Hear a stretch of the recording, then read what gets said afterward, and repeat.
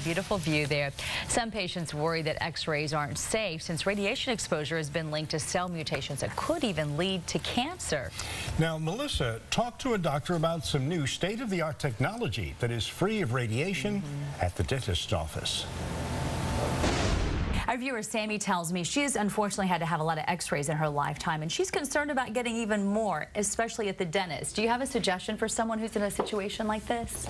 We have the DEXIS Carry View, which I'm really excited about. It has no radiation at all. It's an infrared transillumination device, basically a high-definition camera, painless, no radiation. We can take a quick picture, comes on the screen instantly, and we can actually see not only where two-dimensionally, like it is in x-rays, but three-dimensionally the location of each individual cavity. Why don't you show us how it works? And just the thought that you don't have radiation is huge for, I'm sure, a lot of patients who are reading more and more about it.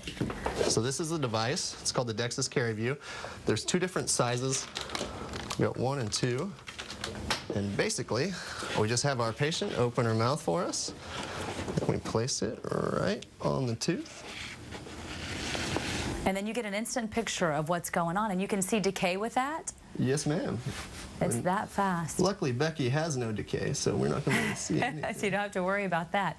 Now let's talk about, so right there you see, and you would be able to tell if there's a cavity or a cracked tooth? Exactly.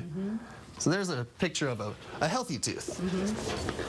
All right, and then let's talk about for people who have to get perhaps a whole lot of dental work. Sometimes it can be frustrating because your bite gets off a little bit, but you also have something electronic and high-tech, so to speak, that's really helping out with that as well. Yes, this is called the Tech Scan, or T-Scan, the dental device for short.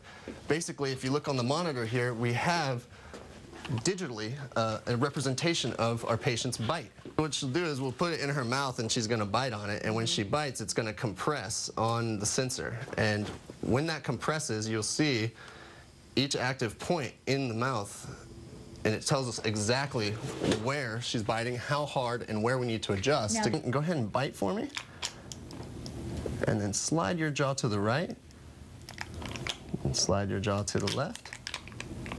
So as she's biting, we're able to detect the bite pressure per square inch. People are probably used to the chomp chomp on the different colored paper, right? Exactly. But this takes a little more of the guesswork out, doesn't it? Definitely.